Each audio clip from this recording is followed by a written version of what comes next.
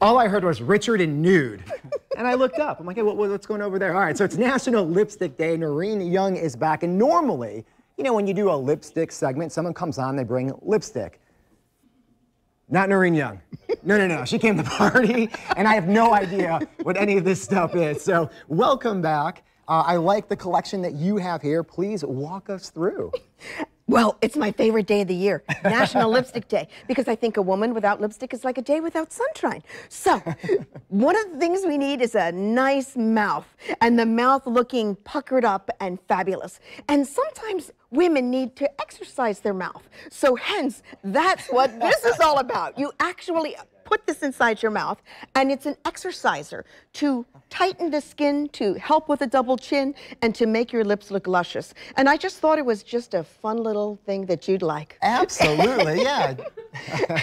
Then, I also have a variety of lipsticks, and I wanted to share with you the trend are high pigmented lipsticks, not boring beige anymore, okay? Now, sometimes you could wear these colors, but it looks kind of like neutral and non-existent on the mouth. When you use something with a little more body, full body, it's beautiful. So I'm wearing a red, and red is a great color to pull off with a pair of sunglasses, and you just go about your day.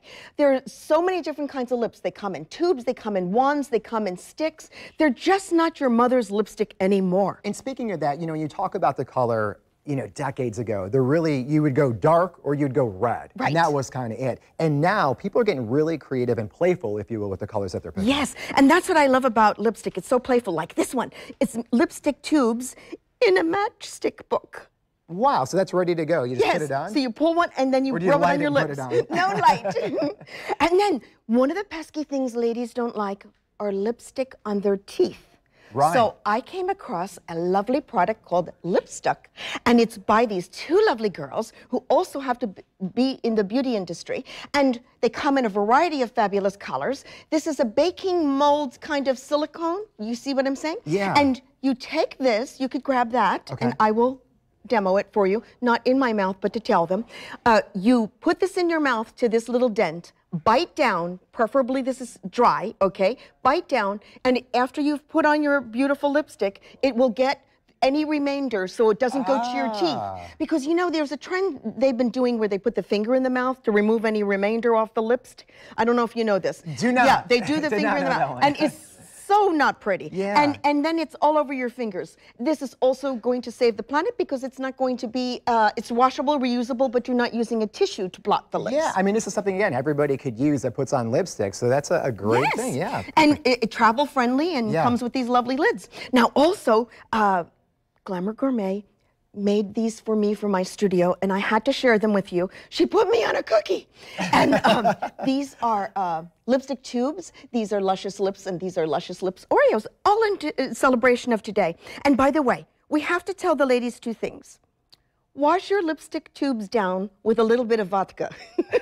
Believe it or not drinking it, wiping them down. And that will kill germs? And it kills germs. Okay. You could use rubbing alcohol, but I like this. But vodka's more fun. Yeah, it is more fun. And then always throw out your lipstick tube, ladies. What you want to make sure is you don't keep it forever. And sometimes you keep it forever in a drawer, and then you forget about them, and then you go to use them. And can I have you smell this?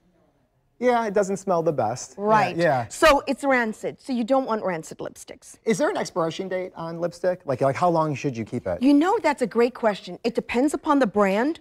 They do have a good shelf life of a year or more, you know, sometimes even longer, but if it smells funky, throw it out. Yeah, and you were also saying too, before we were on, that if you have a cold or something like that, maybe get rid of it because it can be contaminated. Correct. Yeah, wipe it down and also throw out your toothbrush. Oh, yeah. There you go. All right, so to learn more, you could give Noreen a call, 904-739-2560, or you could visit her on beautycandy.wordpress.com. Noreen, thank you so much. Stick around, more to come right after this.